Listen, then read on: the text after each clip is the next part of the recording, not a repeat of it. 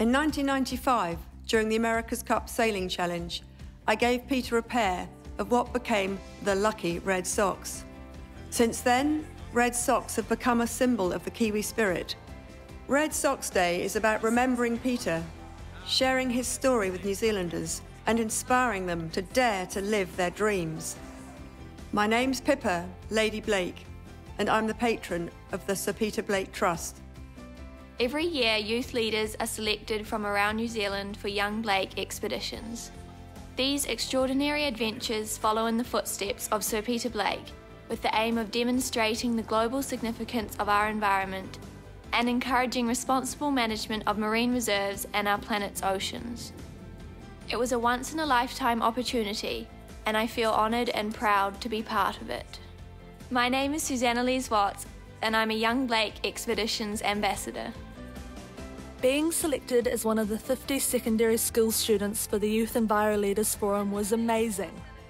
This year was an urban expedition in Christchurch, with a focus on water, resource management and the rebuild.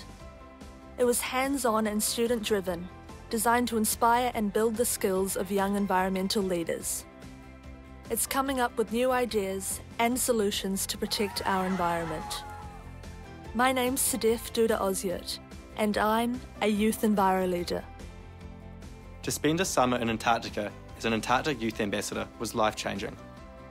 At Scott Base, I was part of the engineering team, and we were focused on energy efficiency and sustainability. To see penguins and seals thriving in their natural environment and to walk in the footsteps of great explorers like Scott, Amundsen and Shackleton was incredible. Now, I'm excited about sharing my experiences back home by building awareness and understanding of our responsibility to the environment. By inspiring others to take action, I hope to keep Sir Peter Blake's dream alive. My name's Charlie Wilkinson, and I'm an Antarctic Youth Ambassador. One of the highlights of my year is being a part of the Dream Team. Each year, more than 300 leaders from all around the country leave their busy lives to speak at a school during Leadership Week. Between us, we reach over 10,000 Kiwi kids, sharing stories of leadership and inspiring them to dare, dream and do. I'm Kyujing Wong, and I'm proud to be a Blake leader. It is a great pleasure for me to be here tonight for the Sir Peter Blake Leadership Awards. Each year brings a new class of Blake leaders who inspire positive change, people who dare to dream.